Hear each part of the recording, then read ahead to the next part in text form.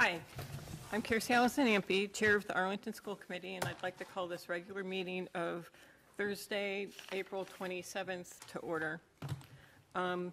First, I'd like to welcome first I want to make sure that our remote people can hear us. Ms. Ferrante, can you speak yes, too? I can. Okay, I yes, can hear you. Thank you. I'm not sure if there's anyone else I don't see anyone else who's participating full time, so, okay. We will begin with public comment. Before we begin, I'd like to review sections of our policy BEDH, which governs public comment. During the public comment segment of regular meetings of the committee, individuals or group representatives may address the committee on items of school business. The length of public participation should normally be no more than 20 minutes, but may be extended by the chair. Speakers must identify themselves by name and address and will be allowed up to 3 minutes to present their material. The chair may reduce the speaking time if needed or may permit an extension. Improper conduct and remarks, including obscenity or abusive language, will not be allowed. Defamatory or abusive remarks are always out of order. If a speaker persists in improper conduct or remarks, the chair may terminate that individual's privilege of address. All remarks will be addressed through the chair of the meeting. Speakers may offer such objective criticisms of the school operations and programs as concern them, but in public session, the committee will not hear personal complaints about school personnel nor against any member of the school community except for the school committee or the superintendent in their capacity as the operational leader of the Arlington Public Schools. Under most circumstances, administrative channels are the proper means for disposition of legitimate complaints involving staff members. The public is reminded that the school committee does not hold jurisdiction over the performance of school personnel other than the superintendent. So, Mr. Schlickman will time for me. The first person we have is Ms. Sarah Barton.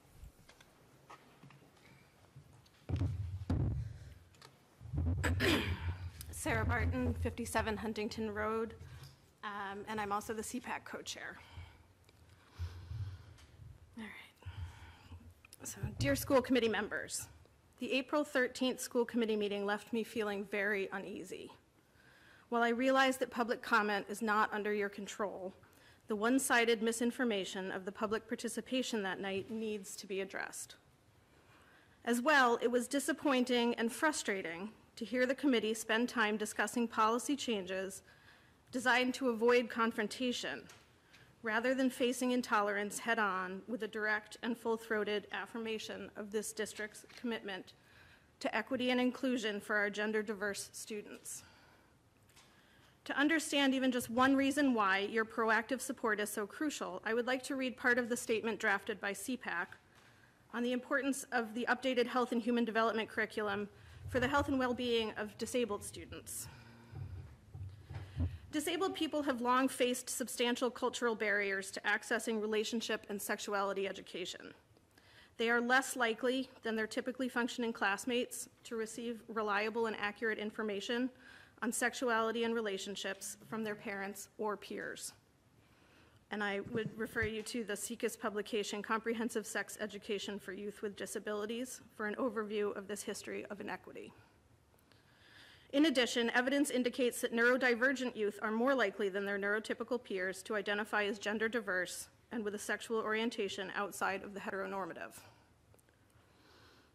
As a result, neurodivergent students are both more reliant on in-school lessons on human development, as well as more likely to be adversely impacted by their erasure of gender diverse identities and language from the curriculum when compared with their neurotypical peers. It's imperative for the health and well-being of these students and many others that you as a school committee explicitly reaffirm the district's commitment to gender-inclusive relationship and sexuality education. Thank you. Thank you. Mr. David Bricklin Small.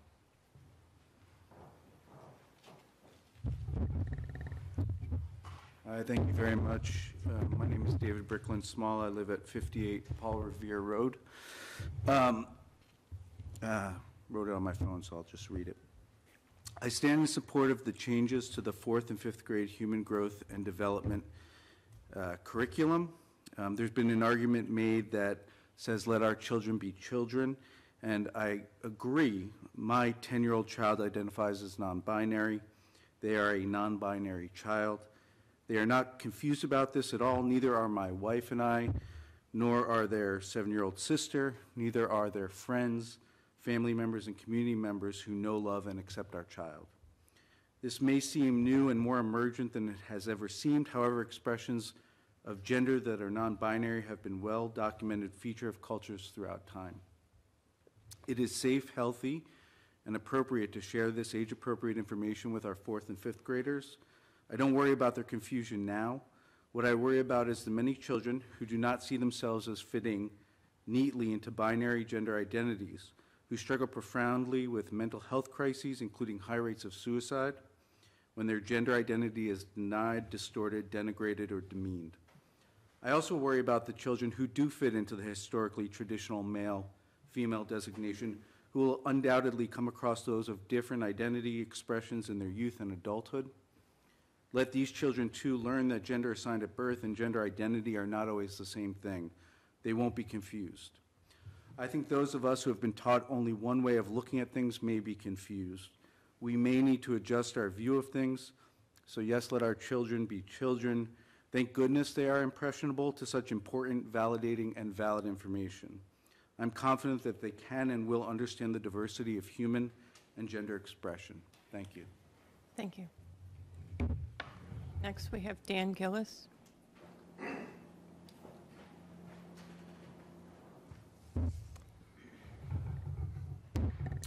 Hello, my name is Dan Gillis, 20 Alpine Street. My pronouns are he, him, his. I'm a proud resident of Arlington and I'm here to support the updated health and wellness curriculum materials. My daughter is a 4th grade transgender student, but more importantly, my daughter is an inspiration to me.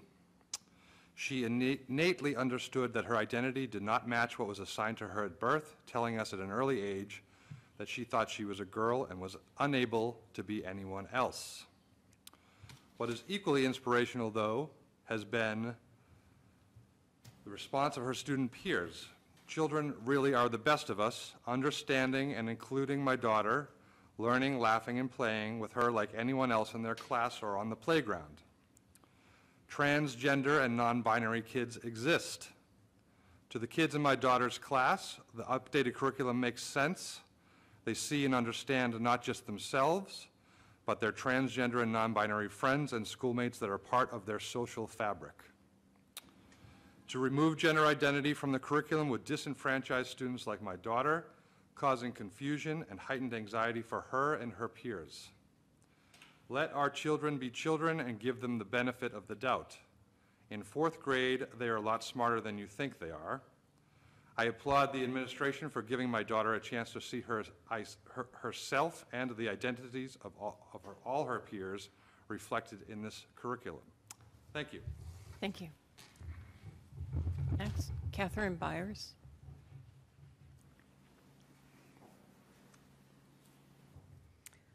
Good evening. My name is Catherine Byers. I live at 62 Summit Street in Arlington. I am the parent of a Pierce Elementary School 3rd grader. My child started talking about their gender as a toddler, and they've consistently told us that their gender assigned at birth does not match their gender identity. Around kindergarten, they began using non-binary to describe their gender experience. Starting in preschool, my concerns for my child's safety have been significant. Anytime they start a new class, activity, camp, or program, I must consider whether they will be safe and supported by the adults and the children in the environment. These concerns are not uncommon for parents, but they are amplified for the parents of transgender children. This year alone, more than 400 anti-trans bills have been proposed to legislatures around our country. These bills seek to remove children from loving and supportive homes. They seek to limit access to health care. They limit children's ability to use the bathrooms and to play sports. To say that transgender children in the United States are under attack is not hyperbole. While most of these attacks are outside of New England, they are creating a culture of fear that affects transgender people everywhere. Parents of transgender children know that our children's safety is not a given. In Arlington, I've generally found the schools to be a supportive place for my child. The wider community is for the most part safe. However, my child has been bullied for their gender by Arlington Public School students, and they are regularly misgendered by children and adults. When I reviewed the public school's new health and safety curriculum, I was relieved. The outdated curriculum that didn't include my child had been replaced. The new curriculum not only includes my child, but it works to ensure their safety. My relief was short-lived. Over the past few weeks, I've questioned my child's safety many times. Transphobic commentary was given space and voice, while others were told not to attend meetings. The process of challenging the curriculum has emboldened anti-trans rhetoric. The public nature of the challenge has caused many to fear for the safety of their children. Parents on both sides of this debate have questioned if their child was safe at school. The policies around curriculum challenge have brought divisiveness into our community. We need a better process. As a community, we need to figure out how to move forward from this challenge. Everyone needs a renewed sense of safety and trust. This must include clear messages of support for the safety of transgender students. It must include work with the wider community to understand that trans students are human beings worthy of dignity and respect. It cannot include dialogue that questions the sanity or identity of any Arlington Public School student. All of our students deserve to feel safe at school. Thank you. Next is Claire Johnson.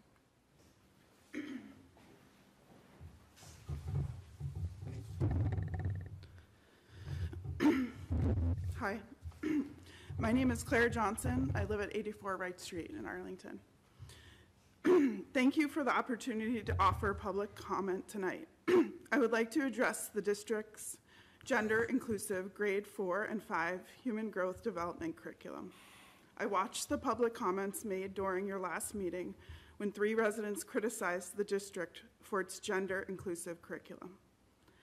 I understand for some people who do not have transgender or non-binary people in their lives, the idea of a grade 4 health curriculum that is inclusive of all genders, male, female, trans, non-binary, can be confusing or even scary. But it is my hope that people for whom the topic of gender diversity is new or unfamiliar can find a way to empathize with their neighbors who are themselves transgender or non-binary, or who parent children who are. I hope that they can come to understand how confusing and even terrifying it can be for a child to be told that what they experience in their own bodies and minds isn't real. My family is gender diverse, and we are incredibly grateful for the experiences we have had with the Arlington Public Schools, where teachers, staff understand and recognize gender diversity. We are thankful for the QSAs and the GSAs and the DIGs and the Rainbow Alliance groups that affirm inclusivity and belonging for children and adolescents of all genders. We feel fortunate to live in a town where so many people recently voiced support of curricula that is inclusive of students of all genders. I want to end my remarks by urging each member of the school committee to exercise your power as an elected official to strongly support the APS administration's efforts to bring gender diversity into the curricula. From Florida, Tennessee, and Texas to some municipalities here in Massachusetts, other elected officials are doing just the opposite. Those actions are having and will continue to have devastating consequences for children and their families. Please do not let it happen here. Thank you for your time. Thank you. And last, we have Julia Tuareg, who's on Zoom. She's muted. I'm trying to get her to unmute. Okay. Hello. There. My name is Julia Tuareg. I live at 4 Colonial Drive in Arlington. My husband and I are looking forward to sending our son to kindergarten at Hardy next year, but the process of securing aftercare has been deeply discouraging, with all programs, those operated by the town and private options for which transportation is available, being heavily oversubscribed. I understand that after-school demand is a recognized issue and that it is addressed to some extent in the strategic plan. And I was also informed by the Hardy After School Program site coordinator that additional resources may be hired over the summer. In the short term, I would like to urge the public schools to take steps to try to increase capacity for the fall, and in the long term, continue to take steps towards permanent changes in after school capacity to reflect the reality and needs of Arlington families. Thank you. Thank you. Okay, that concludes public comment. I didn't say this at the start, but we just hear public comment. We don't dialogue or respond. Next, we have the school public hearing on school choice. It is the policy of the school district not to admit any non-resident students under the terms and conditions of the Inter-District School Choice Law, MGL 76:12B. This decision must be reaffirmed annually prior to June 1st by a vote of the school committee following a public hearing. So, is there anyone here for the school choice hearing? Seeing none, I declare the hearing closed, and I would like a motion to affirm our decision to not admit non-resident students. I move that we notify the Massachusetts Department of Education that Arlington will not be participating in the school choice program for the 2023-24 school year due to lack of capacity. Second. Any discussion? Seeing none. All in favor? Aye. Any opposed? Any abstentions? So that's a 7-0 vote. So now the hearing is closed, and we move on to our business. The student representatives, we have Mo, Nathan, I'm sorry, I don't have your, Hagenbook? Taking you. Where? Oh. So, I mean, strangely, there is actually a lot to say, given that we had a week off of break, so that was a week of no school. But today was actually the last day of our inclusion and diversity workshops, and at least from my experience and those who I've talked to, it went really, really well. People have loved seeing the representation and the conversation stirred by these workshops. It is also entering the AP weeks, with the first series of exams starting next week. So people are a little on edge, but we are having these cookies and cram study sessions with National Honor Society tutors in the media center, and people are just buckling down to get ready for the exams.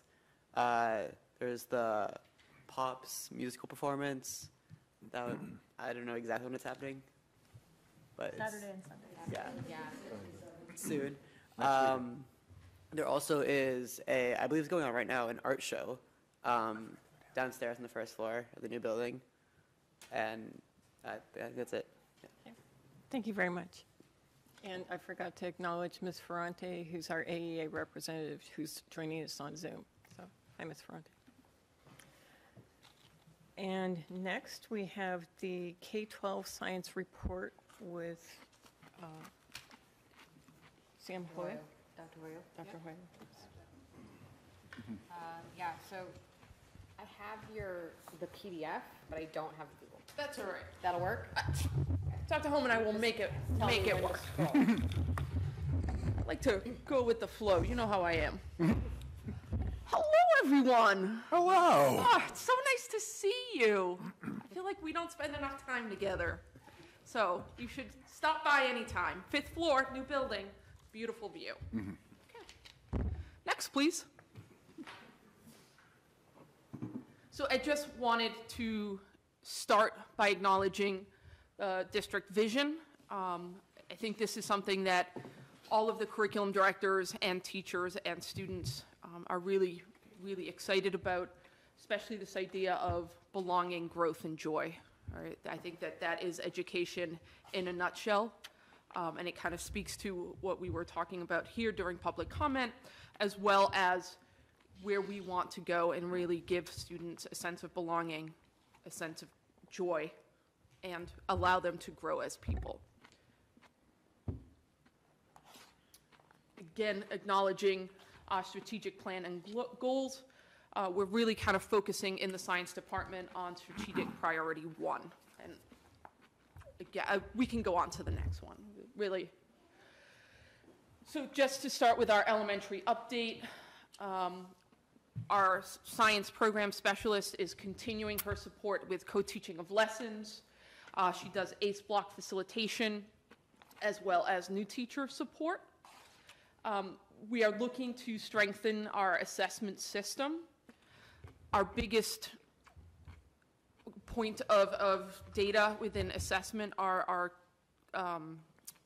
common assessments. We give them 3 times a year, and we then sit with a team of teachers, and we look to see how we can better the curriculum and how we can drive instruction. So we use our common assessments as a way to ensure that the curriculum that we have laid out is working for all students. And then we are looking to also strengthen science practices by using phenomena-driven storylines. This is a new way of teaching science that has research. It's research-based. It is something that DESE is really putting a lot of energy into and a lot of professional development, and so we're really working on that as well. Yep, so for Gibbs and OMS, probably the most exciting thing, March Mammal Madness. I don't know if anybody is involved in March Mammal Madness, but if you aren't, you should be. So March Mammal Madness is something put out by the University of Arizona, and I started it in Gibbs last year, and we got it to be a school-wide event. It was really, really exciting to walk down the hallways and hear kids talking about their brackets and what mammals or what animals were battling against what and who won and why they won, and that was really exciting. And then Audison this year took that on, and they also did it as a whole school event. And I think it went really, really well. It seems from the teachers that I've spoken to and the students that I've spoken to that they really, really enjoyed that. And it was just another way of bringing kids together and making them excited about science. Again, strengthening the science practices, because, right, it's those science practices that we want to foster, because that is what they are going to be able to use regardless of what career paths they take. So it doesn't matter if you're an artist or, you know, an engineer, those science practices are really the ones that are going to help you be able to move forward in your career. We are also implementing and strengthening our online simulation, and part of the reason for that is that Massachusetts is attempting to change what the MCAS looks like for grades 5 and 8 through the innovative assessment. And I'm really excited about the innovative assessment. I think it can be really, really interesting and really do amazing things for science instruction, because it's not regurgitation of content knowledge, it's the application of science and the application of knowledge. And so it uses simulations for students to be able to gather data and then interpret the data and use the data. So we are really strengthening that in our 6 through 8 grade levels. And then we've put a really big investment into equipment and materials, especially at the middle school. Because our high school has this brand new facility. We got lots of equipment, and our elementary schools are really well stocked with the FOSS kits that we've purchased several years ago. And so now we're just beefing up that middle school material and equipment base that we have. At the high school, we're trying to support our struggling students, and part of that was through the revamping of our grade 9 physical science curriculum, where we just changed the order in which we develop and give students content. And the reason for that is that kinematics is very math focused, and we don't seem to get kids excited by the math. I know, crazy. And then by a month in, they're like, I hate this class. So we changed our structure, we changed it around so that they're doing a lot more hands-on experiments, a little bit less math. And so that by the time we get to this really hard stuff, they're fully invested in the course. We've seen a dramatic increase in test scores. We gave the same test last year as this year.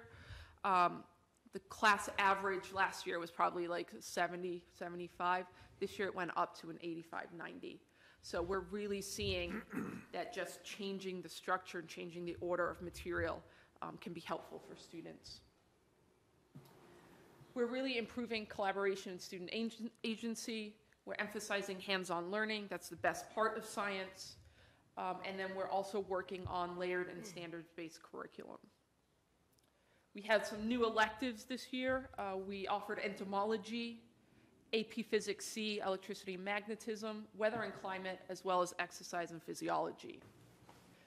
The other goal that we have as a department is to really explore how science moves beyond the classroom and the lab to have both significant and tangible impacts on areas such as social, environmental, and racial justice.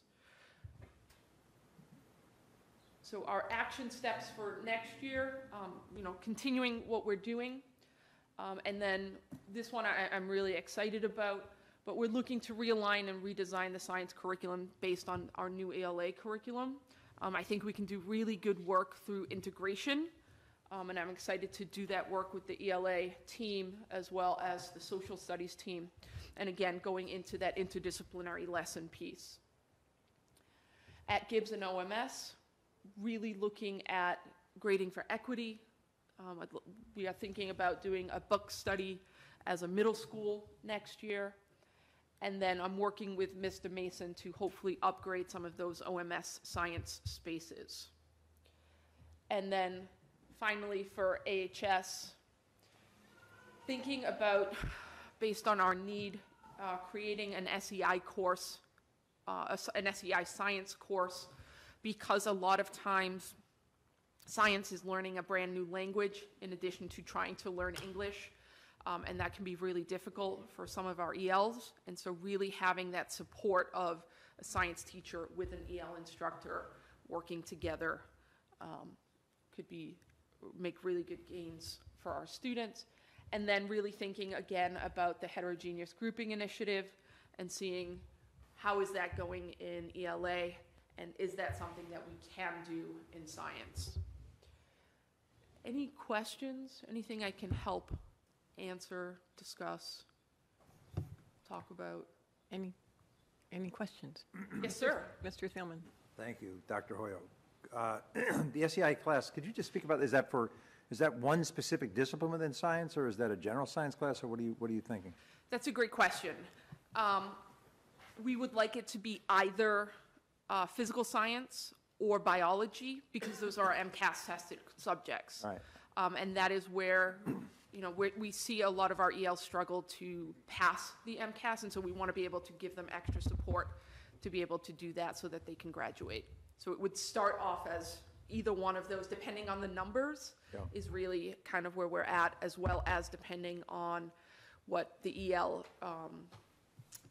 team is able to help us support. Because you would have to have support in that classroom, presumably. Correct. Right. So you'd have to have Yes. two professionals in the classroom. Exactly right. Teaching it. Okay. And you don't have a number at all, or? No, so right now we're working on scheduling. Okay. The heterogeneous grouping initiative, could you just speak a little bit about how you're going to plug into this Arlington High School work on that? So we did a lot of work last year to kind of try to get heterogeneous grouping off the ground in science. The community felt we weren't ready to do that work. We agreed, and we said we really want to try to work on trying to do that. So we're really thinking about how do we shift our teaching so that we're able to better differentiate within a class for students who struggle with certain aspects and students who are high achievers, and how do we make that work for everyone in the room? And so we're looking at different ways to differentiate. We're looking at changing how we offer the curriculum and what ways we do that. So we're just starting to engage in that work.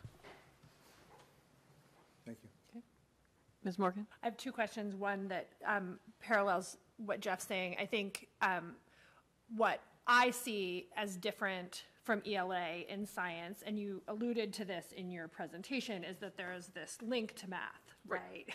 that's very different. And in fact, the honors physical science class is the only one, to my knowledge, that for entering ninth graders this year actually does have a caveat of, if you have not already taken Algebra 1, this may not be a good option for you. So it's kind of it's actually the only one that's sort of left now without, like, there's no teacher recommendations for the rest of them, but that remains, I mean, it's tough it's F equals MA is really hard without like some kind of algebra piece, right? So I guess I see that as being somewhat needing to parallel what happens at the Audison around math and how, what that looks like and how those pathways sort of sort themselves out. Yeah. So, and I'm sure, I mean, I'm not telling you anything you don't know, right? I just think it's important that we acknowledge that there are some significant differences, and that algebra piece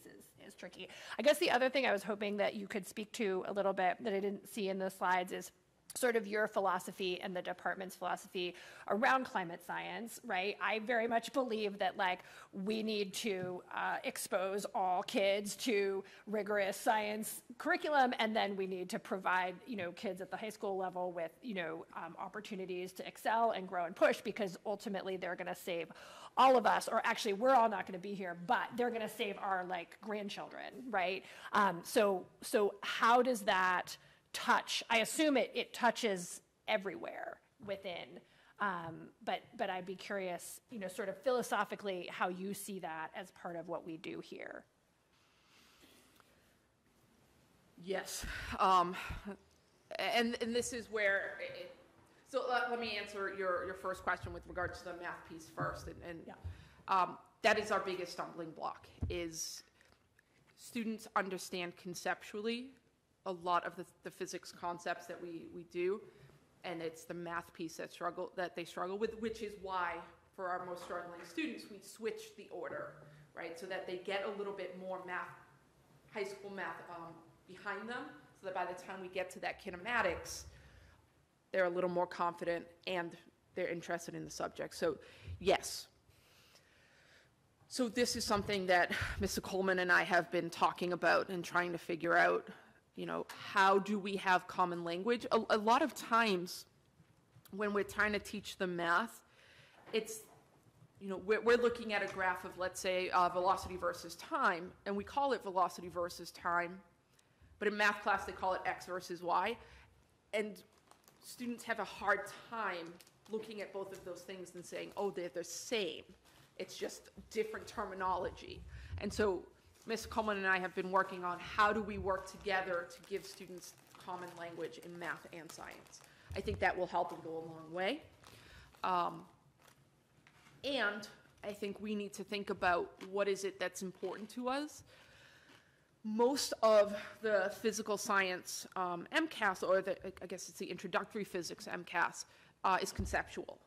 So the math that students need is not as advanced as, deep algebra 1, so that by the end of the first year of high school, they should be able to do that.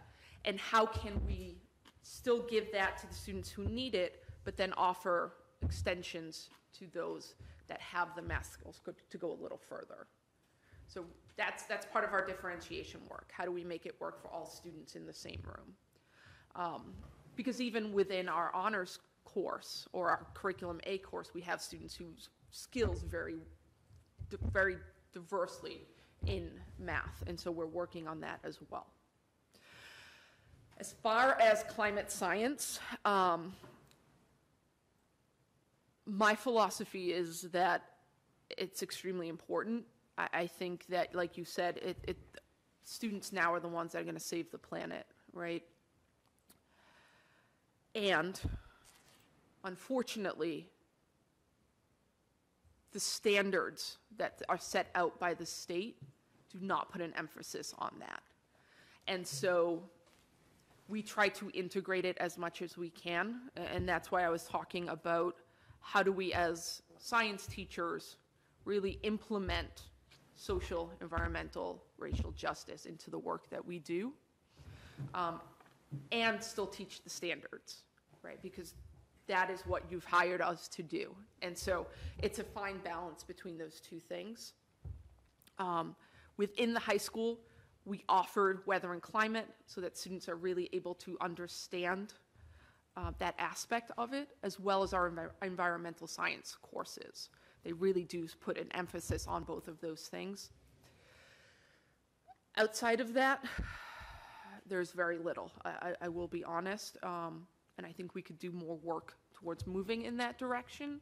It's just a matter of finding the time. How do we find the time to hit all of the standards that the state has put forth and add this really important piece? And so finding that integration and how that fits is complex, right?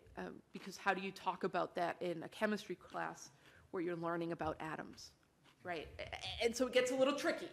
And so there's some massaging that's going to happen, and I think our teachers are up for it. We just need to have the time to figure that out. That's great. Yeah, no, I think it is.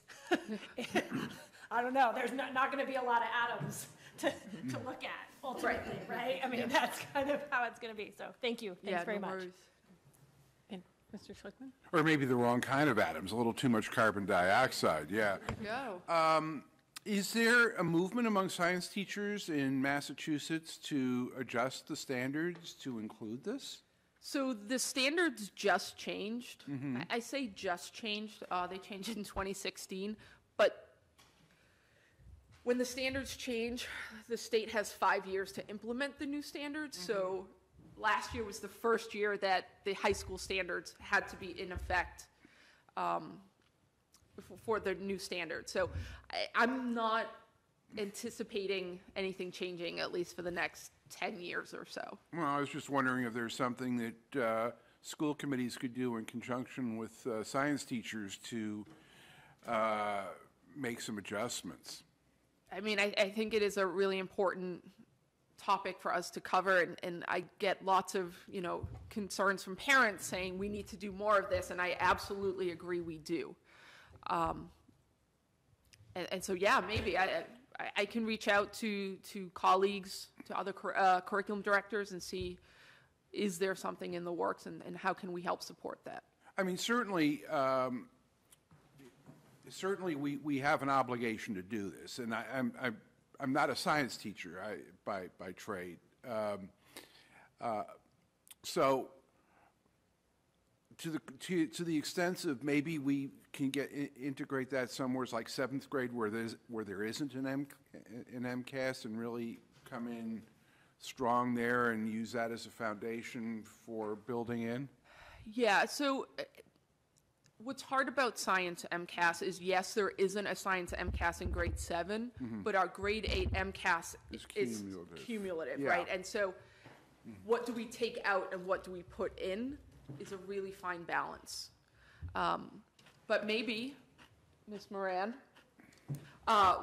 we can talk about something for Civics Day, and maybe it could be part of the, an integrated unit in conjunction with civics. I've always found that the math and ELA MCAS, which focus more on skills, is certainly a more valid instrument, and it's really difficult to have a science MCAS that's a valid measure of what students are able to do.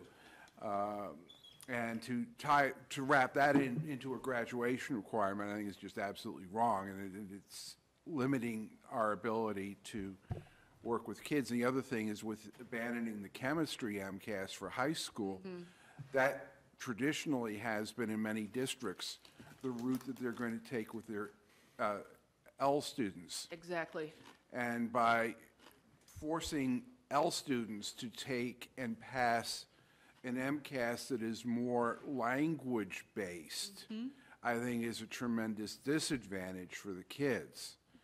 And I'm glad you're bringing this up, that Arlington is committed to working through this problem in order to serve the second language learners who are attending our high school. I also want to say that I'm glad you're here and you brought the joy back into the front of the presentation. When the kids were with us in the initial process of developing the mission vision statements, joy and empowerment were two of the key features in there, and the more we can do that, the better. And I know that you're really driven to do both, and the science instruction in this district is top notch and getting better every year. Thank you. And I'm always looking forward to seeing you. As for the mammals, Yes, sir. can you, you didn't bring any? I mean, I can go get some. I know we had a snake up here last week. I met the snake. It's not a mammal. I know it's not a mammal. But you were able to bring the snake up, so why not something furry and happy? I will tell you, I don't do furry and happy. Furry and sad? Cockroaches, I've got cockroaches. They're not mammals either. No, they're not. That's why I'm saying I actually, March Mammal Madness is great, but I don't do mammals personally. So reptiles, amphibians, those are insects, those are my jam. So if you want any of those, I can bring them up next time. Yeah, I love seeing animals. We had the snake up. Well, I think I've got colleagues that might not be too happy about it, so I wouldn't push the issue. But last week when I came up to sign the warrant, I met your snake. Ember, yeah. Ember, and he was a cuddly little thing, wasn't he? Yeah, they are great. Ember is they/them pronouns to just help with this idea of, sometimes we don't know the sex, right? And so we don't know the sex of the snake, and so we go they/them pronouns just to kind of show and try to bring that into our elementary and other classrooms as a point of discussion. So. But thank you. Oh, of course, I'm always thank happy you. to see you. Maybe I will have to stop by the 5th floor. Fifth floor. You could invite us to the bracket next year, too. That's a possibility. We can talk to Ms. Diggins, and she can... Absolutely, yes. Room 524, you're always welcome. And if you want to see my critters, especially. Any other questions? Mr. Cardin? Could you give an example of phenomena-driven storylines? What kind of science is Yes. that? So, for example, I would show a picture of a GIF of a cat. And I don't know how many of you have cats, but if you do, you know that cats can miraculously fit in very weird spaces, right? And so looking at that and showing that GIF, my question would be, is it a solid are cats solids or liquids? Right? And that is the storyline. And so we kind of follow this idea through, and we're constantly going back to the phenomena, because most kids, not all, have experienced a cat, and or the GIF is really, really able to kind of show that. And so we're constantly going through that and giving them the storyline and allowing them to kind of drive the instruction. And for them to come up with questions, for them to engage in academic conversations with each other and figure it out without the teacher necessarily telling them the answer. Because if you think about it in terms of the definition, it could be a solid or a liquid. Great. So. So then one suggestion actually for all of the curriculum directors going forward is, to me that sounds like deeper learning, right? So I would tie it more explicitly to our strategic, now that we have the strategic plan, Absolutely. the stuff that is deeper learning, kind of identify it, because people are going to be asking us, what does this mean? What is deeper learning? And if we have some concrete examples like that, then it's really helpful. Oh, absolutely. Thank you. And then relatedly, so the other key item is MTSS. We don't really hear about science in MTSS. So do you plan to participate in that, or what sort of role does science have with that initiative? Yes. I think my entire goal is to strengthen our Tier 1 instruction and really work on that through, UDL, through thinking about our students who are marginalized and really trying to increase that Tier 1 instruction so that we don't have as many pullouts or Tier 2 or Tier 3 interventions. I think that the emphasis isn't always placed on science, and I'll just speak for science. In terms of interventions.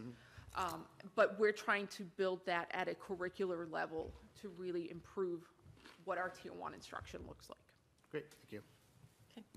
Thank you very much. I think at this point we should be done, but thank you very much, Dr. Hoya, for coming and speaking with us. Absolutely, and thank you all. It was a pleasure to see you all, and 5th floor. Do you want to be doing intros on this paper? Well, I just didn't for Dr. Hoya, so usually I talk at the end. Okay. So next we have Ms. Moran, our K-12 studies, social studies report. Hi, everyone. My name is Caitlin Moran. I'm the Director of History and Social Studies. My pronouns are she, her. And thank you for inviting me here tonight. This is my first time in person with you all. So I'll tell you a little bit about who I am, and then we'll dive into the history. Whoa. You want to do this or keep going? So you also have access to the slides, but this is where we'll go tonight. So before joining the Arlington team, I spent a decade as a public school history and government teacher. Most of that time was in SEI, so teaching sheltered English immersion to students learning English. I've served as an administrator, a core faculty member at a college in Providence, Rhode Island, and I own my own business as an education consultant. And all of that is really great, and that's my resume. However, what gets me most excited about my work and why I've stayed in this career is that I really believe social studies education and history education is the key to democracy and is the key to positive public discourse and allowing our country to move forward. I am the grandchild of immigrants. I grew up very much knowing my family's immigration story in the United States. And while the American pull yourself up by your bootstraps narrative has changed significantly over the course of my life, I do believe that education and social studies and social justice education in particular allows us to unlock our potential to participate in this very diverse democracy. So we started our year as a department as well, grounding ourselves in the district's new vision. And if you continue, Liz, sorry, we translated the district's vision into our own department's vision. So really making a mirror, right, a microcosm of what we are going to do in the department that mirrors the district's vision. And so we worked on this collaboratively, K-12, our coaches, and all of our secondary teachers. We went through multiple revisions and multiple discussions about language, and this is where we feel settled for the year. We'll continue to revisit it and make sure we are working to achieve our vision for our department and our work that is aligned with the APS vision. But this was something that we were really excited about starting our year off and making sure that we and our work are directly aligned to the APS vision and the work that is happening in the district. Similarly, we did the mission, also to echo the new mission of APS, and I'll let you all have access to that in the slides, but really focusing on some of the same things that Dr. Hoya was saying, that making sure our curriculum is inclusive, culturally responsive, equitable, that we're providing students opportunities to really show their learning in lots of different ways and develop their capacity to be agents of change in the world beyond the classroom.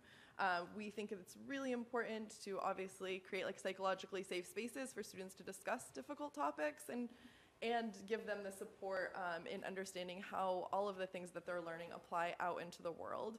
We believe deeply in collaborating with our special education and English language colleagues in order to make sure those particular subgroups of students have access to rigorous social studies and history instruction.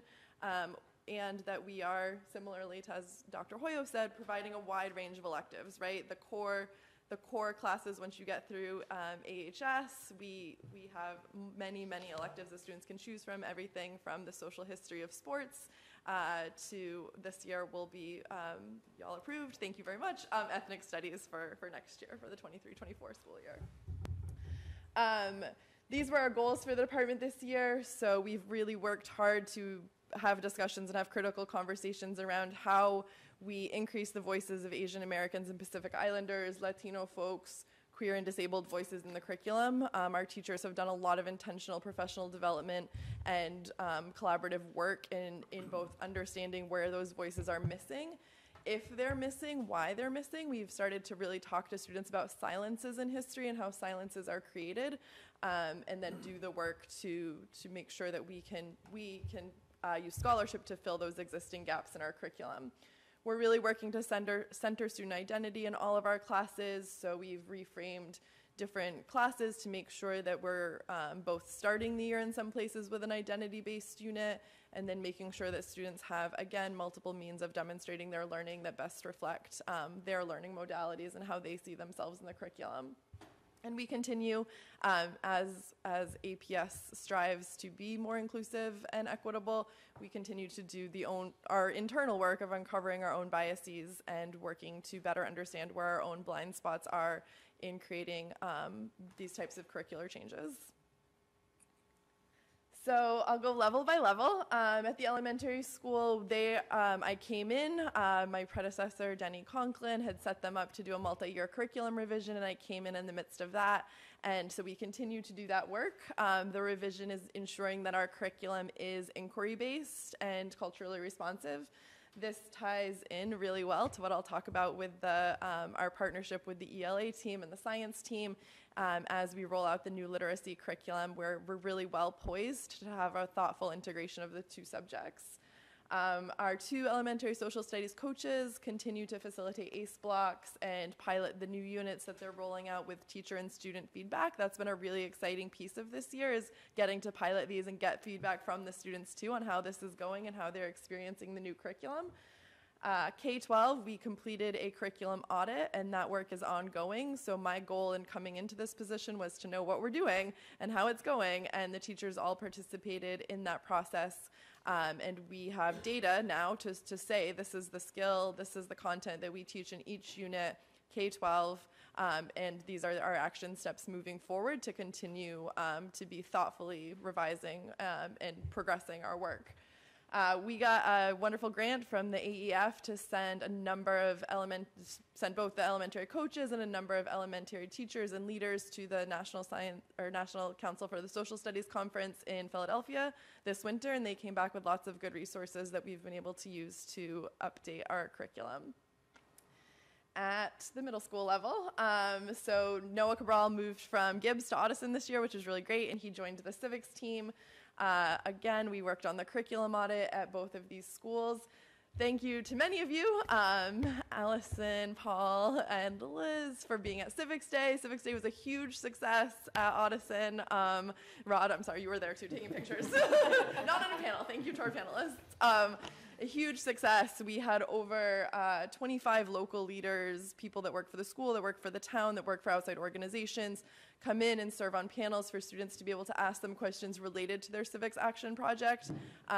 It was a true team effort with the 8th grade civics teachers and myself to be able to coordinate with all of these people and bring them in so that the students could engage in a really rich dialogue on topics they cared about and they chose, and be able to ask questions to experts in the fields for which they were speaking.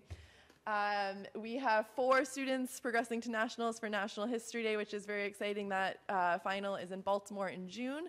And Shayna Byrne just was named Mass Council of the Social Studies Middle School Educator of the Year, which she is most deserving, and she leads a lot of our ancient civ work at Gibbs. At the high school, we welcomed 3 new teachers this year, Emily Tessier, Alexis Daga, and Alvaro Quintero. Alvaro is in a 1-year position. We are very much going to miss him, though. He's been an incredible asset to the department. We had students participate at the high school for the first time in a little bit in National History Day, and they did quite well. And we're really excited, looking forward to next year to pilot our AP African American Studies class. We're really excited to be part of that pilot work, and ethnic studies. And we had enough students, I think, sign up for AP African American Studies that we'll be able to run two classes, which speaks volumes, which is really exciting. And so for next year, we are making, along with science, a transition from elementary coaches to curriculum specialists. This will just give them more flexibility to be able to partner with teachers in developing curriculum, especially considering how we're going to be thoughtful about interdisciplinary units. And so we're really excited about that. It gives them a little bit more flexibility in their work. We're going to continue, based on our data from the curriculum audit, continue our long-term curriculum revision across all levels, making sure that we are both up to date and research-driven in what we're able to offer to students. The pandemic is, quote, over, so we're looking to get back out into the community and increase our opportunities for place-based learning. We've had a number of teachers go on field trips this year, and as things have opened back up, we want to be able to get more students out and experiencing history and social studies in the world. That is a best practice in the discipline, so we're looking forward to that. As we continue to work across the district, across departments, we want to be intentional in how we're helping students to develop their skills K-12. And so as we were able to understand from our own curriculum audit what skills we are currently teaching, we want to be thoughtful in partnering with the other core disciplines, especially to understand how they're teaching certain skills. So for example, research writing, how is that being taught in other disciplines? What are the ways that we can mutually support each other? And as I said, we're really excited about the AP African American Studies pilot. I would love to take your questions. Any questions? Ms. Morgan.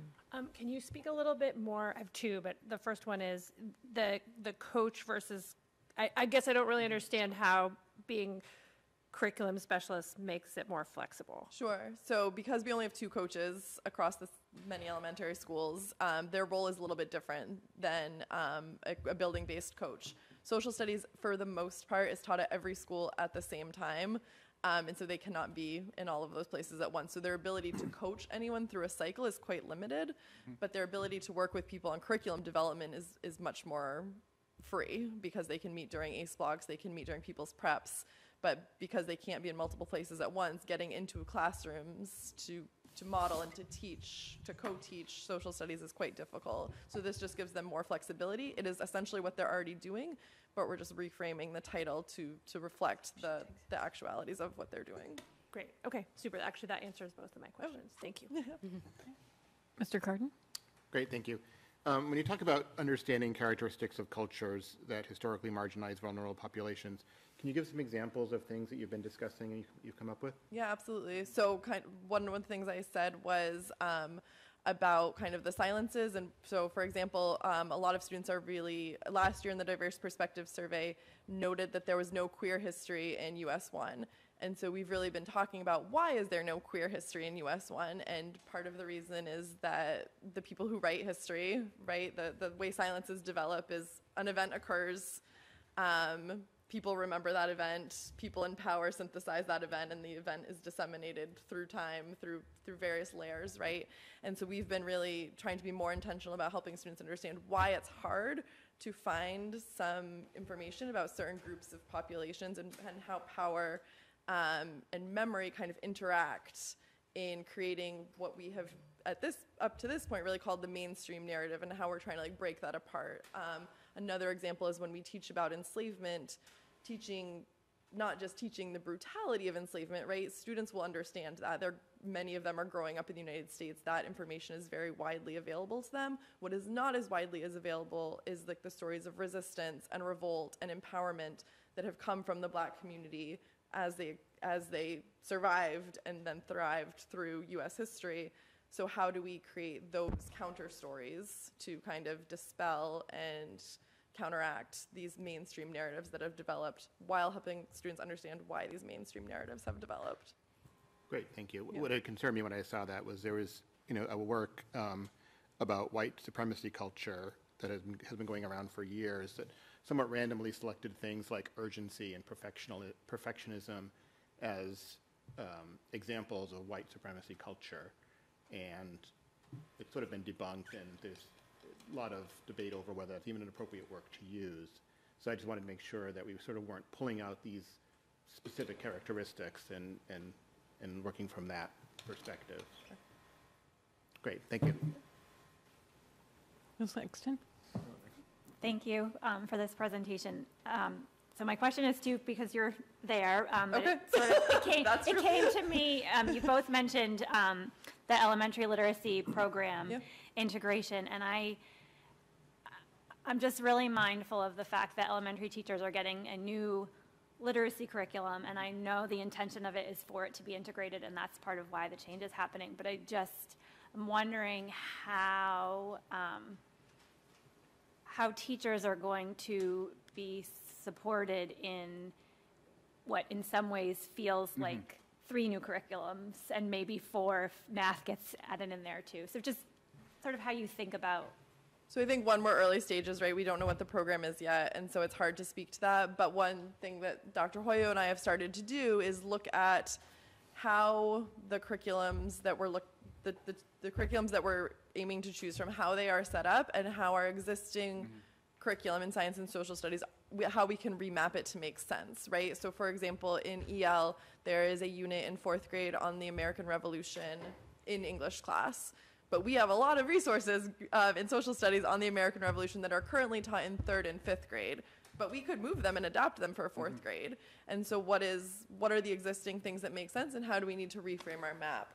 I think when it comes to teacher support, I think 2 things come to mind. Is another reason that the curriculum specialist title is helpful is because we have these coaches who will be able to work with teachers and understanding how this all makes sense, right? It's kind of having another pair of eyes to, the literacy coaches and the ELA coaches will be doing their work, but the social studies and the science coaches can be helping to understand, okay, if this is the way we're talking about close reading in ELA in this program, we can do the same thing in social studies so that we're reinforcing this skill. We can do the same thing in science, so we're reinforcing this skill so that we're teaching smarter instead of harder a little bit, which is ultimately the goal of integration, I think, in interdisciplinary learning. And so our goal, I'll speak for both of us, we're working on it tomorrow with our coaches, is to really think about how we can help set things up so that we're able to help teachers work smarter, not harder, and so that we're all using common language across all 3 disciplines, so that we are able to make a more cohesive learning experience rather than teach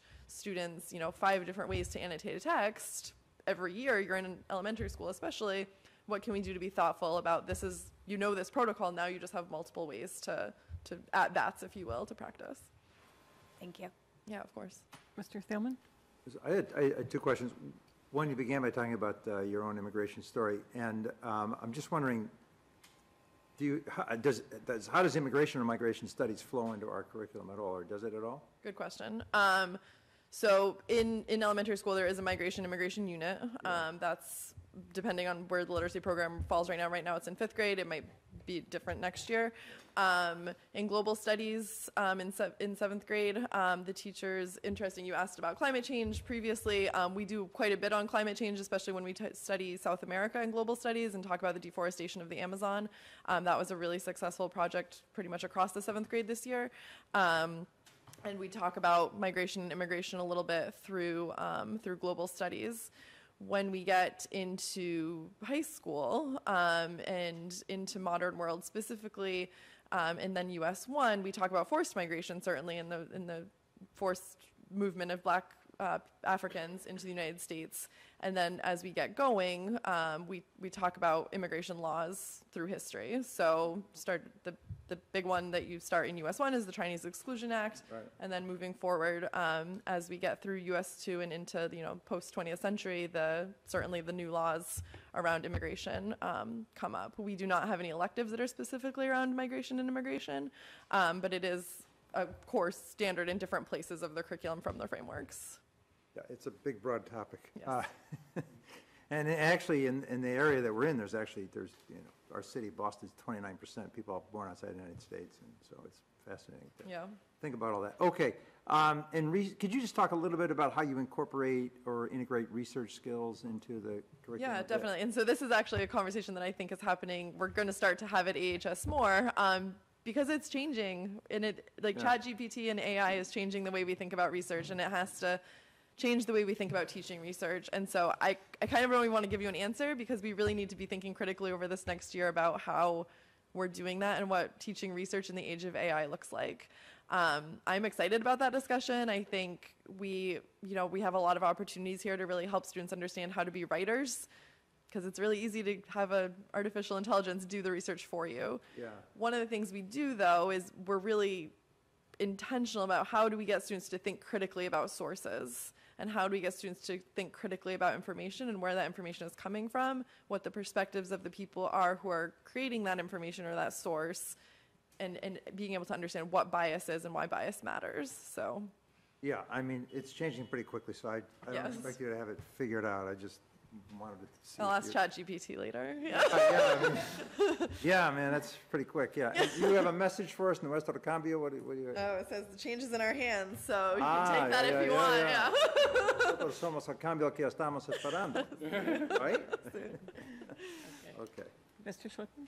Yeah, as a former third grade teacher, I sort of see the integration happening in the later elementary grades, because one of the things that I've experienced as a teacher, that third, fourth graders really love nonfiction reading.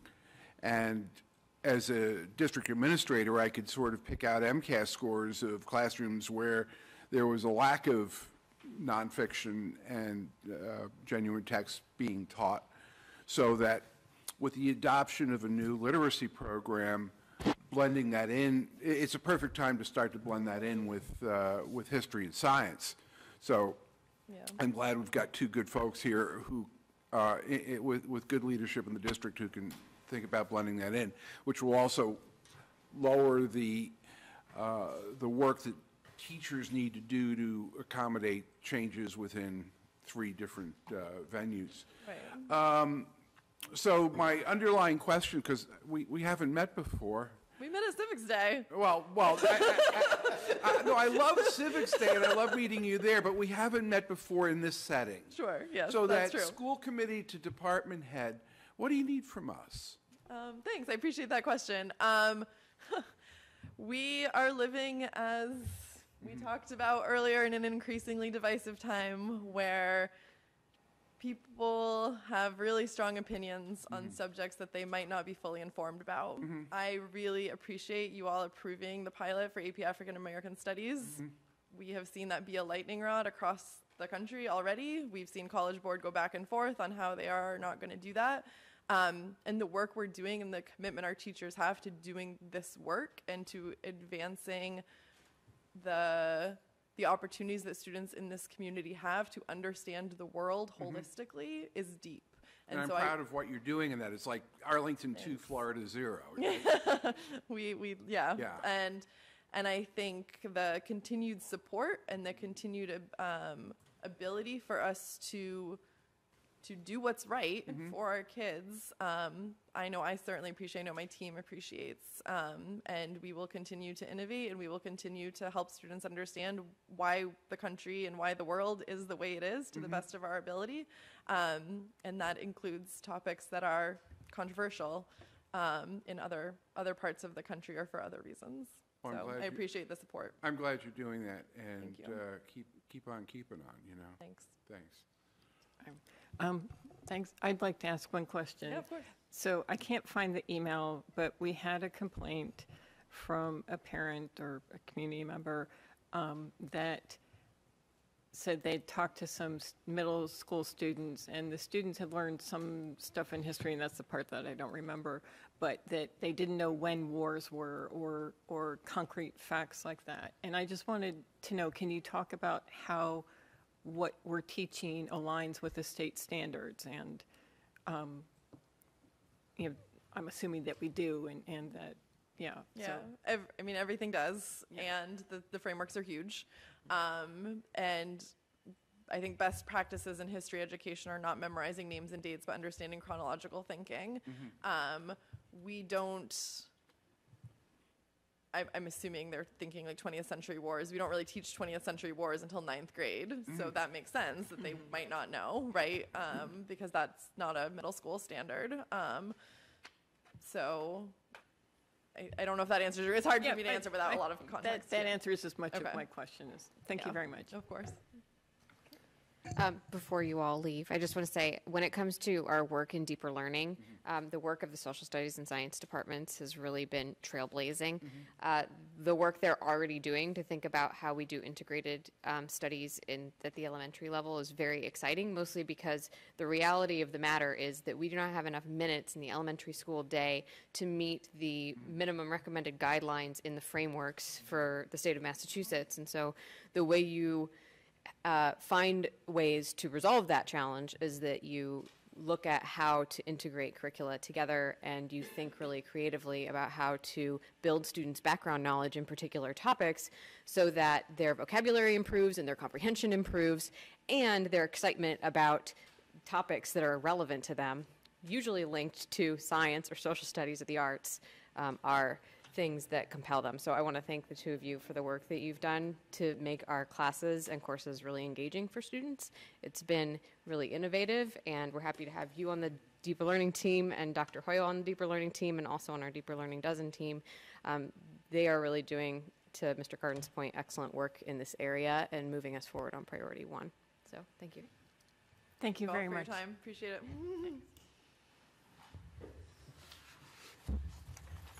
And with that, we move on to the lab collaborative agreement. Dr. Holman. So I don't have significant updates on this besides that we met with members of the lab collaborative to discuss the collaborative agreement and some concerns that we brought up relative to Watertown joining. I don't know if members of, I'm even trying to remember which subcommittee met. Oh, it was budget. Okay.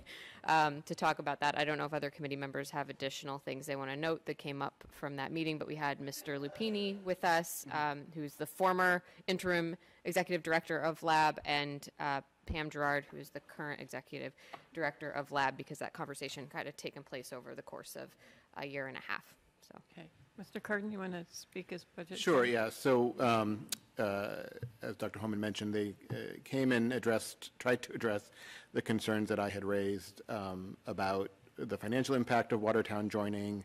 They're basically, it's a small impact, but they think that overall, it's $47,000 that Watertown is saving, but they'll probably send more students and that'll bring in more revenue. So, and the sort of in exchange for that, they get access to the career technical space that Watertown has.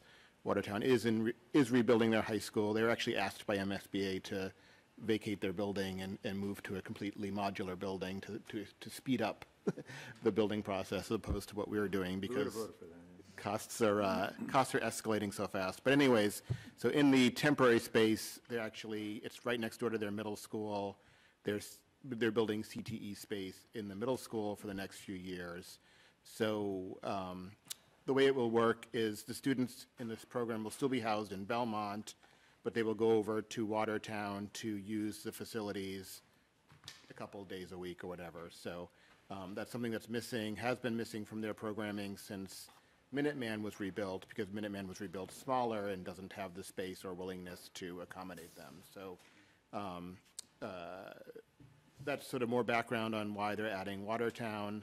I think the whole issue of the way different towns provide different facilities and whether the 25% surcharge that's given to students that come from non-member districts is sufficient to compensate us for the space that we're providing is something that needs more examination, and they've sort of agreed that, to look into that. So I will be pursuing that. On the other issue, as far as financial commitments, given where we are in the process, we can't really add it to the agreement, but I think we can ask the board, the lab board, to develop that as a policy, that they will not agree to a financial commitment more than 10% of their budget or whatever is appropriate without coming to the individual school committees for approval. So I think we can get to the same place in a different method. So I'm comfortable with proceeding with approval. And they did agree to that in theory about making that a policy. So. Mr. Schlickman? Yeah, I learned a lot at this meeting, and that there's about 50% of the students who are served by lab or from out of district, out of collaborative, I still think in terms of regional vocationals instead of collaboratives. But that's sort of par for the course for all the collaboratives. But that the question of the individual districts within this particular agreement providing space is that's not really a budgeted line item within how they're playing it, and it's traditionally been compensated back through a credit system. You know, I sort of understand the thinking behind that, and that they're willing to look at that. The other thing is, in terms of Watertown,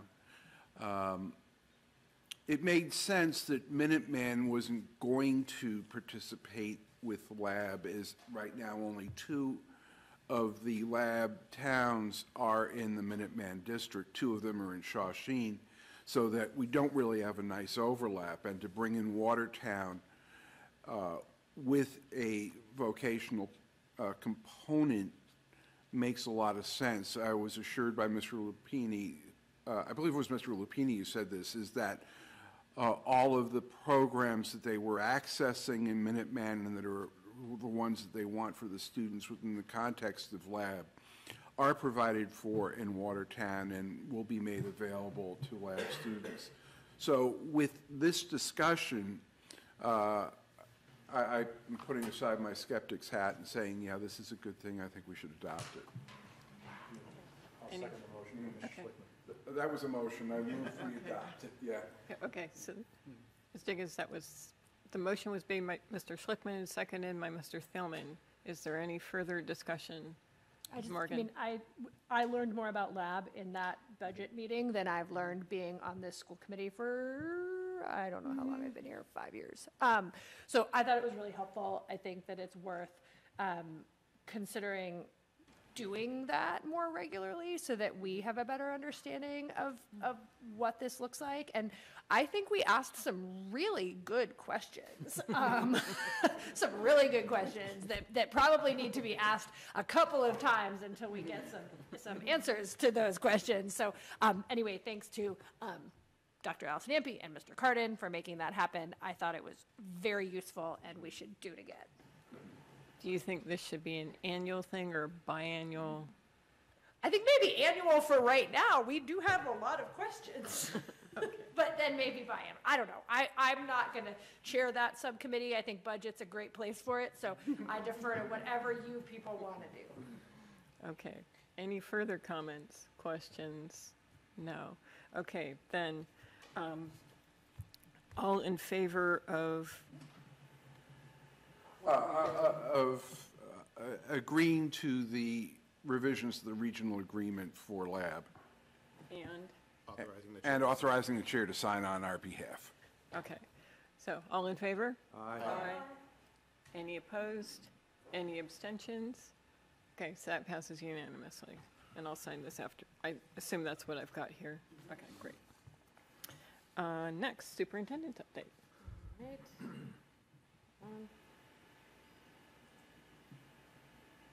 So, Mr. Schlickman, I'm going to try to say it right. We're very, very thrilled that we have welcomed our visitors from our sister city of Nagaokokyo. Nagaokokyo. I was close. It's difficult.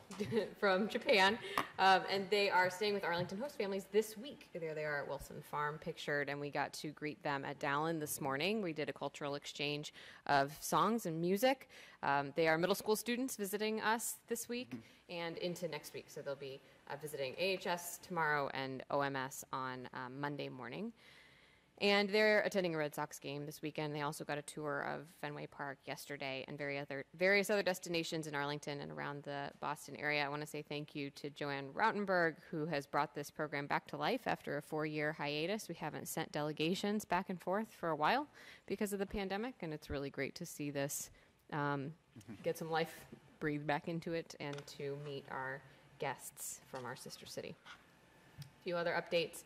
Deeper Learning Dozen convening is next week at Revere Public Schools. We have some new team members joining us.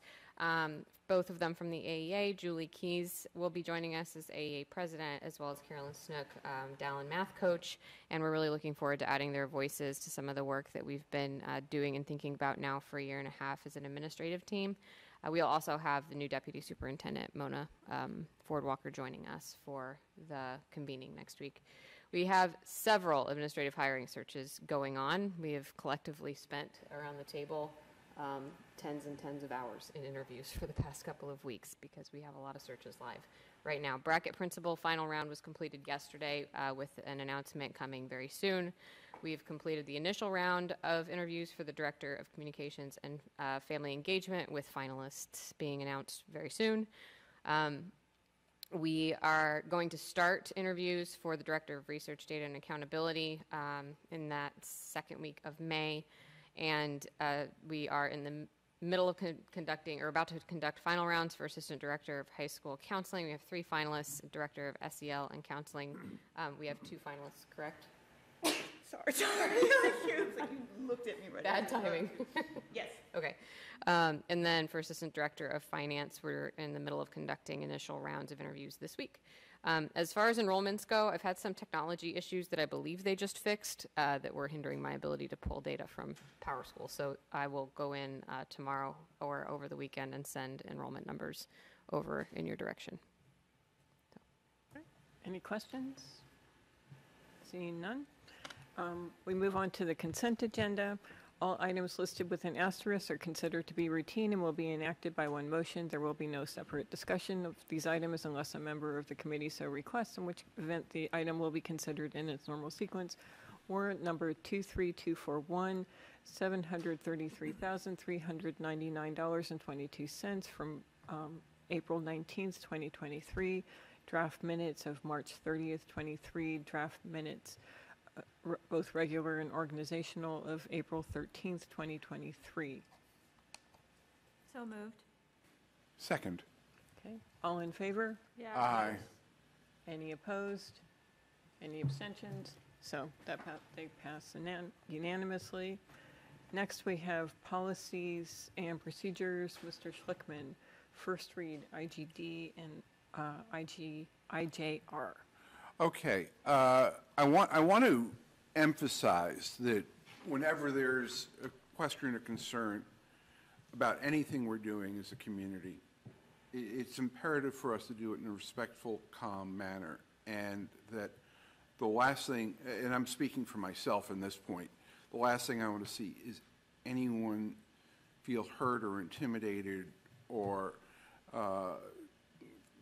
feel a lack of belonging in this community as a result of any of the actions that revolve around what we do.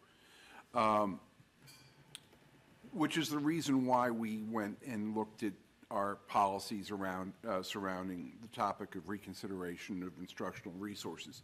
The research question before us is, how do we preserve the right for someone to ask a question or make a challenge without creating a negative climate or atmosphere around it?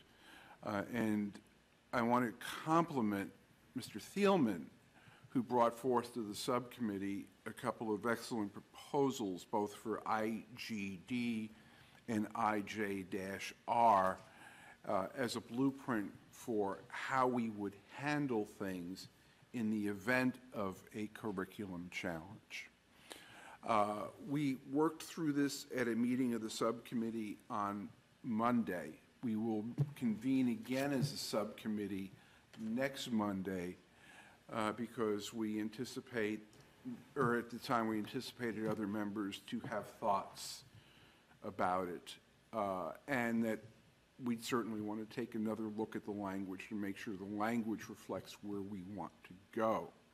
And by suspending the previous policy, when we go back to the point where we will open the district to considering challenges, we want something that will work for the district, that will not create angst or turmoil, particularly for our students.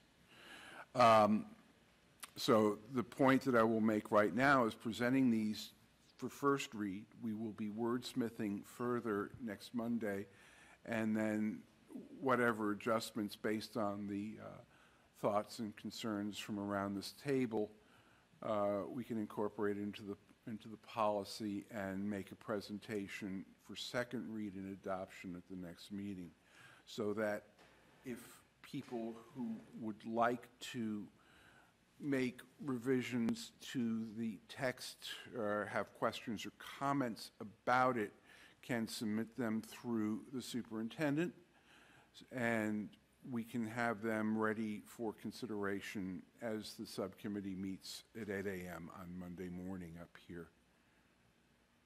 Again, I just want to say that so much work on this has been done by Mr. Thielman. I'm very appreciative of the fact that he brought us to the point where we were able to go as a subcommittee and work through things pretty quickly because of the template he provided.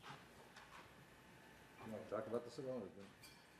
Seeing if anyone has any questions or thoughts or feelings. Mr. Cardin. Yeah, so I mean, I raised this in an email to Mr. Schlickman. I don't know if it's going to be addressed at the next meeting, but you know, I don't think the appeal to the school committee part is good, because this gives somebody challenging a book a right to get an agenda item, whereas somebody challenging the length of recess or anything else about the schools does not. So I would defer, I would make this similar to our general complaint policy, which is really at the discretion of the chair as to whether an appeal would come to the school committee or not, would be on the agenda or not. Yeah, I brought forth your recommendation, and I don't think that we crafted that part of the policy, but I think it's where we want to go with it. Yeah. All right, so just like that, a second, just the chair, so that okay, all right. We had to stop after an hour. So where would that decision be made? It would be the chair would make the decision? So like, let's say we have our book, right? And that it goes to the principal at the school, and then they don't like what they hear there, and then they go to Dr. Homan, and she does her magic, and then they still aren't happy with the book. And so then they go, in our current permutation, to Dr. Allison Ampe, and they say, we don't like what Dr. Homan told us about this book. We want you to put this on the agenda for you to make a decision about it. And then she would have the discretion to say up or down on Well, it. yeah, I mean, the way it works is there's a school level consideration process, which means person goes to principal, whomever. The superintendent at any point in time can say, I don't want that person meeting with my principal, I'll meet with the person, or I'll designate someone else to meet with, or the principal will meet with the curriculum leader as well. So that's the school level. If they're not satisfied, they can go to the district level. At the district level, the superintendent has two choices. She can just send it up to us and say, my team is not spending any more time on this, we're done. Or she can convene a committee, appoint whoever she wants as the chair, and appoint the members to review the curriculum. By the previous policy, IGD, essentially, it's a review of either a vote taken by the school committee or a decision made by the superintendent, because that's how curriculum happens. So it's a review of her decision or our decision.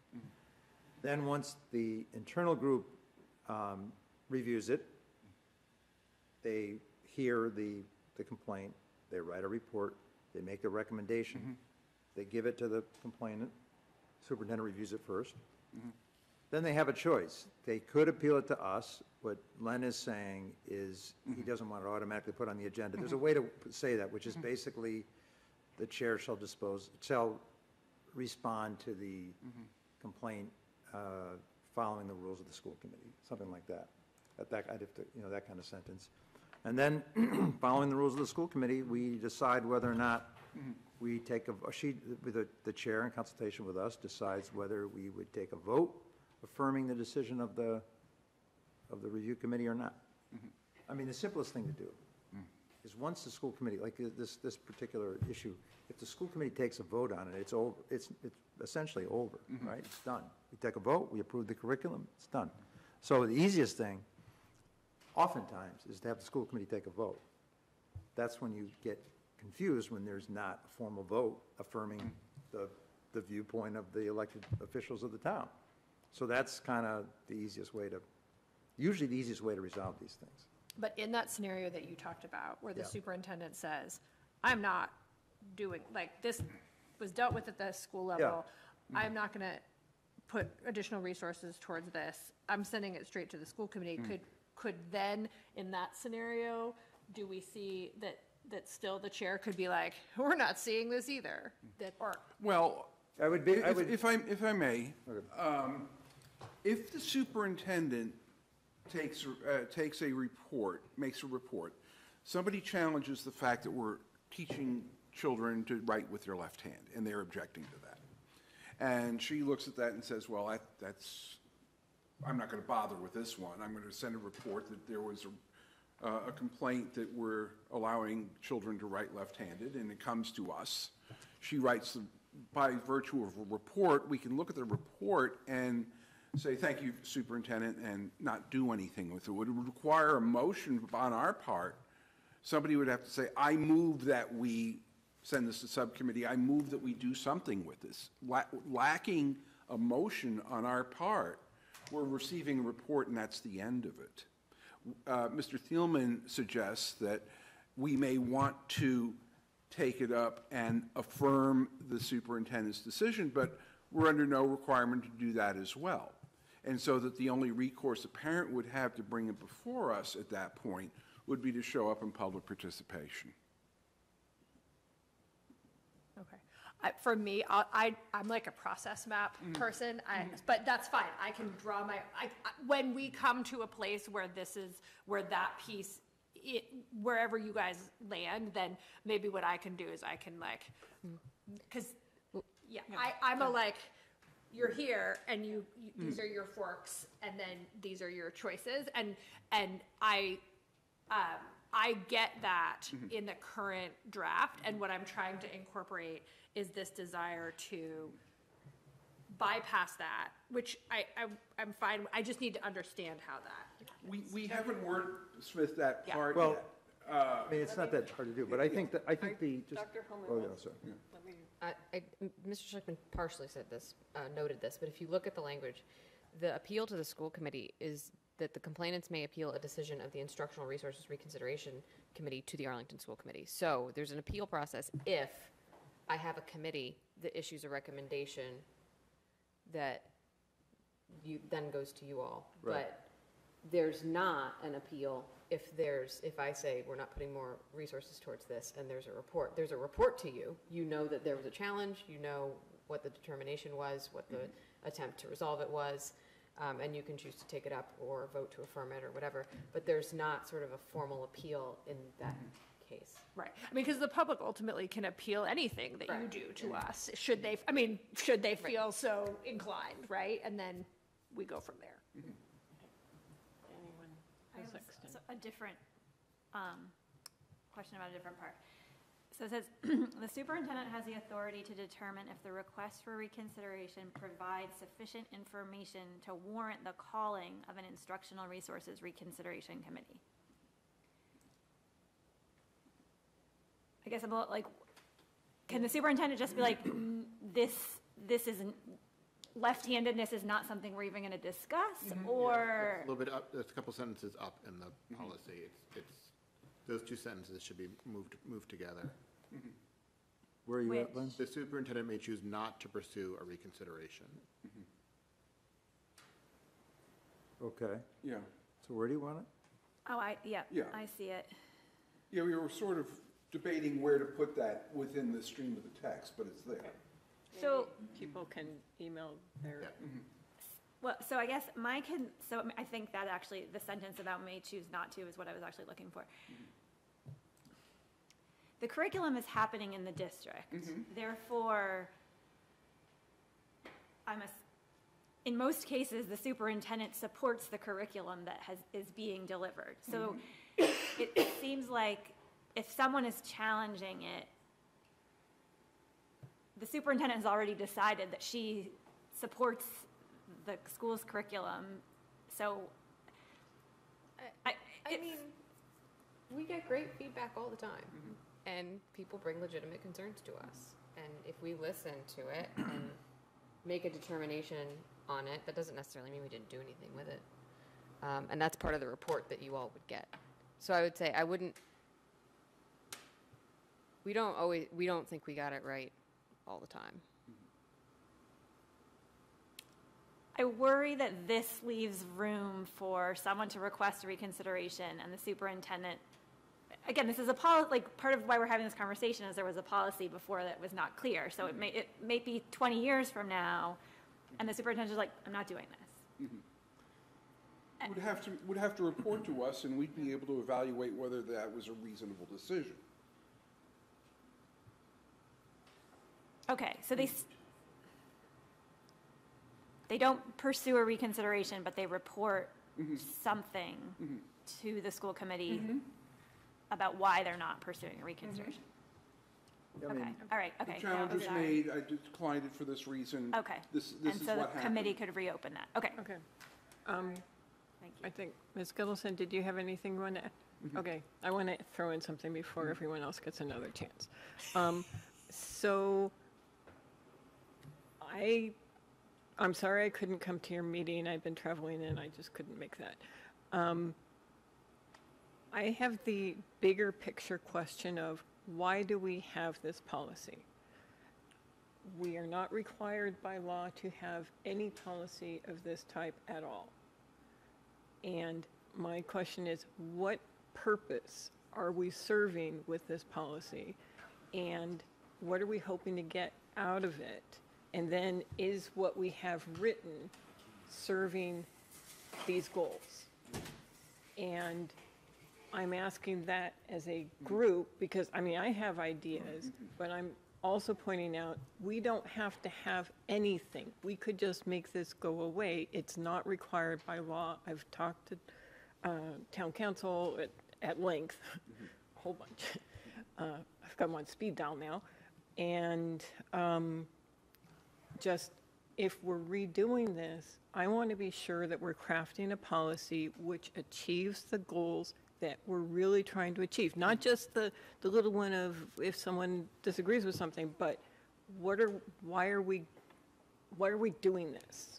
So I think there's a couple reasons, at least that we talked about, and Laura and Paul can add to it. But I think there were three things. One is to codify existing practice.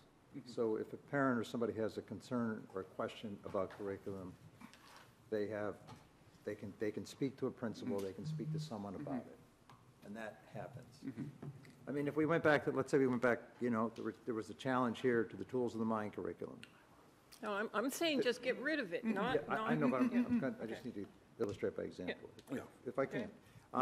So I would say one is it codifies existing practice. Two, it gives a clear pathway in the event that there is a challenge. Three, challenges like this are taking place all over the country. If you Google Darien, Connecticut, they're trying to write a curriculum. This is based on what the Cambridge Public Schools did a few years ago to respond to complaints that were coming to Cambridge. So I think it's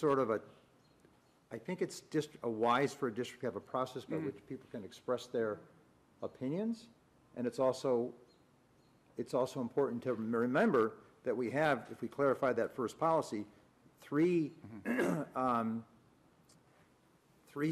steps in curriculum that's clarified in the first policy, IGD, in curriculum adoption. The superintendent by law can do it. The superintendent's added language that clarifies when we can do it, and we approve the high school curriculum. So those three actions actually make curriculum approved. They approve curriculum. And so if someone takes exception to that, this gives them an avenue to go through. It gives the superintendent options to respond to criticisms that come. And also, it ensures that experts within the district are seeing all of this stuff before it gets to a school committee, with a recommendation by someone who has the experience to write a recommendation for us. So I think that's how I see it. Cambridge, Darien, lots of places are trying to figure out a way to do it. This is kind of similar to what other groups have done. It's not that original. It's not that original. And it gives the superintendent a process to follow and the school committee to follow ultimately. I think if we say nothing and we just suspend the policy by our vote, it actually comes back into effect on May 24th. I'm not sure it's a confusing policy. I don't know what that would do if we just didn't do that. But- Well, I'm saying we can delete it. Well, no. Well, we could. I mean, we could do whatever we want. It's our policy. But absent a policy, and this policy was so badly written, it was basically absent a policy, with lacking a policy, we sat there and said, well, when we had tools of the mind, we did this, so we're going to do this again, and which was really not the right thing to do given the sensitivity of the discussion being made. I don't think people were getting emotional about tools of the mind. They had questions. And people are going to have questions all the time. No, there were some emotional Well, not emotional to this level. So that we need a procedure so that if somebody has a concern, we say, okay, fine, here's the policy, this is what we're going to do, please follow this pathway, and we'll be glad to see it when it makes it through the round, so we don't have a large controversy hitting us in this room before it's been able to work its way through the system. Okay, Mr. Carden. Yeah, I agree with Dr. Allison Ampe. We have a public complaint policy, file KE.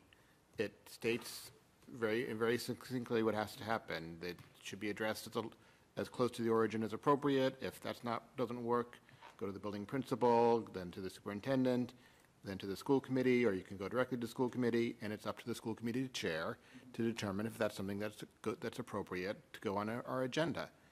So I'm fine with deleting references to a curriculum challenge process and having a curriculum challenge be equal to a challenge about recess time. Okay, Ms. Morgan? Actually, Ms. Gittleson, because you haven't gone first. Well, I think.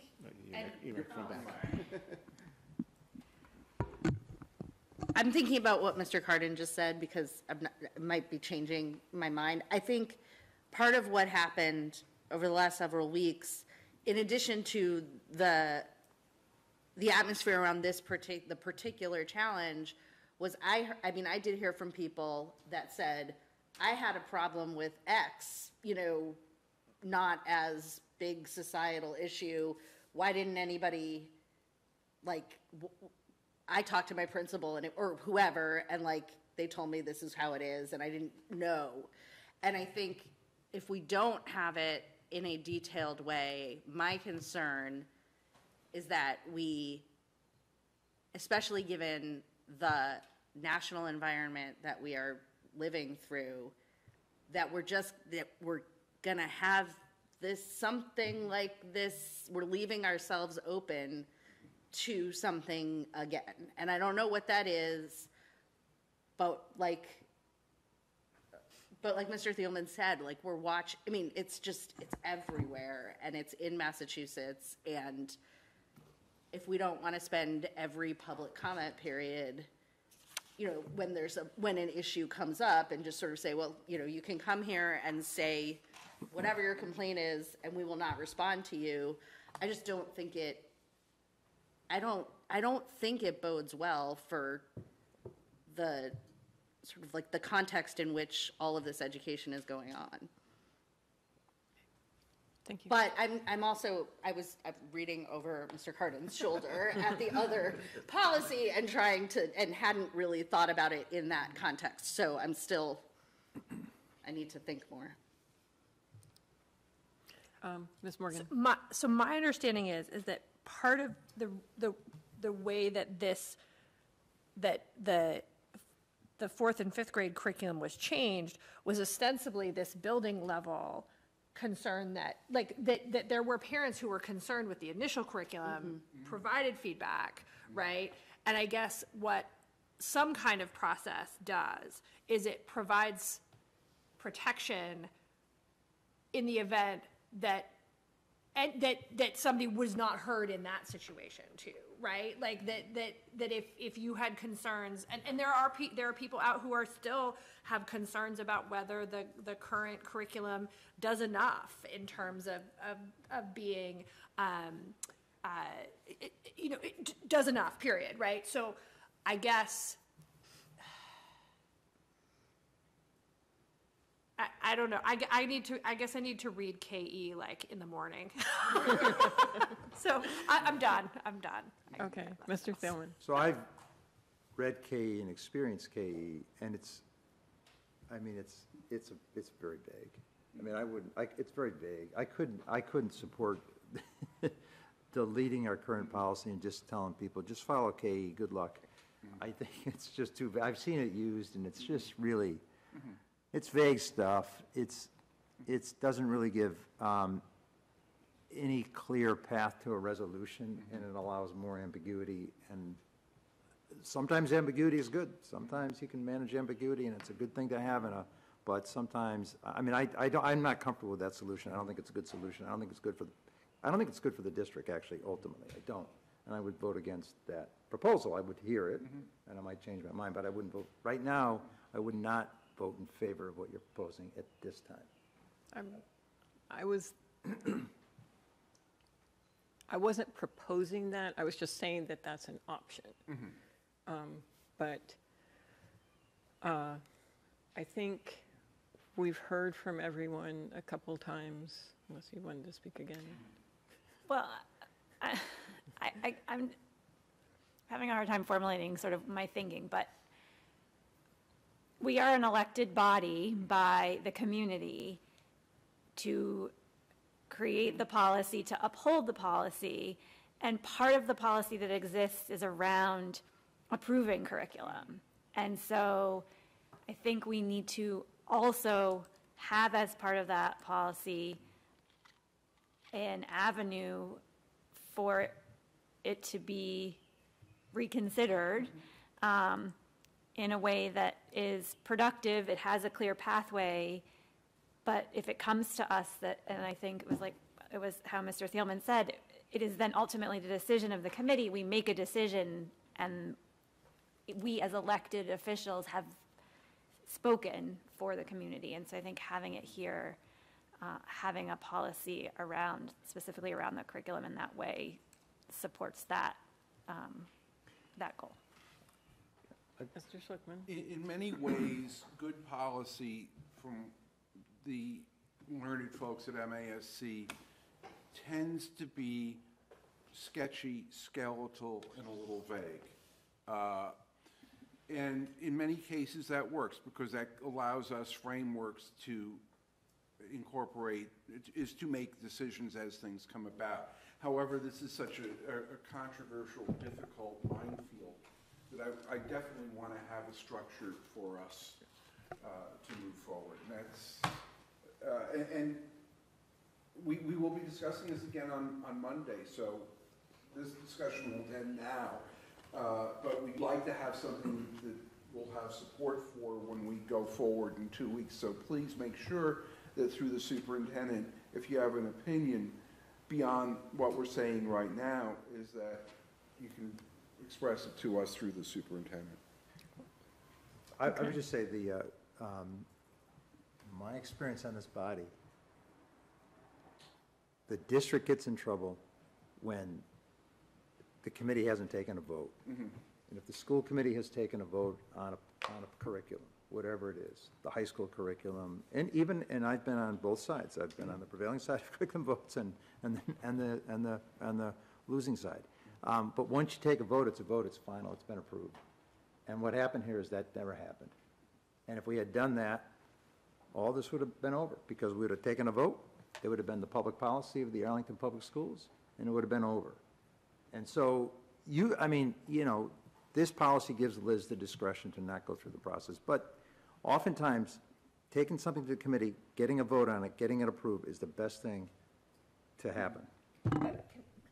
But they might but not. We also don't want to be a school committee that's sort of willy-nilly going around saying, "Oh, we're going to vote on your, 8th grade." Well, no, but we need to have a mechanism for the community to bring the concern, to which then we can make a decision. Yeah, right. Because the challenge right now, part of what's hard right now is that there isn't a challenge on the table, right? So we go along with, we're aligned, which is good, with our district leadership around what we're teaching and learning.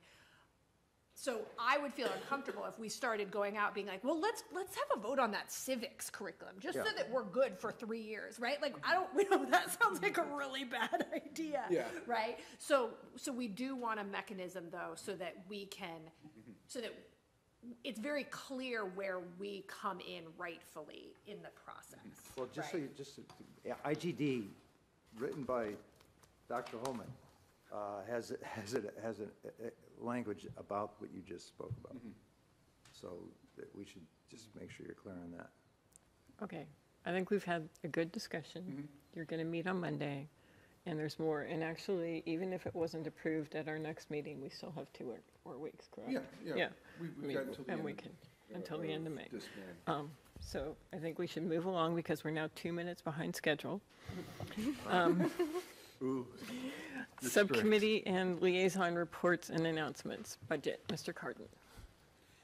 So we met, as we discussed, to hear about lab, and we also heard about the costing out of the strategic plan, and I think that was it. We're meeting again. We have a meeting scheduled for May 19th for further work on the strategic plan and presentation to a finance committee meeting at the end of May or beginning of June. Oh, there's a long-range planning committee meeting tomorrow. We're not quite sure what's going to be covered. And for you folks who aren't on town meeting, we will be presenting the school budget on Monday. And Mr. Mason has provided the school report electronically, and the hard copies will be there on Monday. So you're welcome to join us. You can come down on the floor. You've got buttons. You've got buttons. Okay. Community relations, Ms. Exton. We left voluntarily. Don't you miss it? We're in person, Jane. They don't. We are having a school committee chat this Saturday, April 29th at 11 a.m. on Zoom. Mr. Cardin and I will be there. It is, we are inviting Metco families, but anyone in the community is welcome to come and chat with us. Okay. Curriculum instruction and assessment and accountability. We are meeting on May 22nd to talk about district goals, which we will then bring to the full committee to talk about again. Okay. Facilities, Mr. Thielman? We don't have any meetings scheduled. The facilities are doing great. Policies, we just heard from. I think you just heard from us, yeah. Okay. Building committee? So the building committee is meeting on Tuesday. We're making we're going to do a 4-minute town meeting report on Monday, and we have received word that the turnover is now scheduled for October 11th. Since we took the vote to keep buildings up, it will not impact teaching and learning, and we're going to talk about it more in depth on Tuesday night. But we're in good shape. It's going great. Tours are going to take place for the building committee in June, maybe the school committee too. We'll get the school committee in there. Yeah. Okay. Okay. Any liaison reports? Any announcements? Mr. Schuckman. Just want to remind everybody again, 9 o'clock in the morning, Thursday, May 4th, which is next week. MASC Day on the Hill. It begins with a seminar at 1 Beacon Street, which is the UMass Club, and then it adjourns to the State House for lobbying with our beloved legislators and the best food that will approach the Beacon Hill all year, because it's catered by the vocational staff, and any student reps who are or student members who don't necessarily have to be the reps are invited to come along and register for free. So they should talk to you? You can talk to me, yeah. Great. As long as everything works within the context of the school. I don't want to go and disturb the high school's procedures for allowing students to be out and about at events, but assuming that you get permission from the school, which I think that they'll probably do, we'd love to see you there. Okay. Any other announcements? Seeing none. Any future agenda items? Mr. Schlichter? I'd like to get on the agenda two things. One, when we were at METCO, we talked about submitting a resolution regarding METCO funding. So in order to submit that to MASC for the Delegate Assembly in November, I think the deadline with that is around June 1st. So we're going to have to write a resolution for that between now and then, so we get that on the agenda. Would you write that for us? I will do that, and if anybody has suggestions for that, let me know. Okay. And I think we'll leave it at that for now. Okay. Anything else? Seeing none, do I have a motion to adjourn? So moved. Second. All in favor? Yes. Aye. Any opposed? Any abstentions? Okay, meeting is adjourned at 8:27.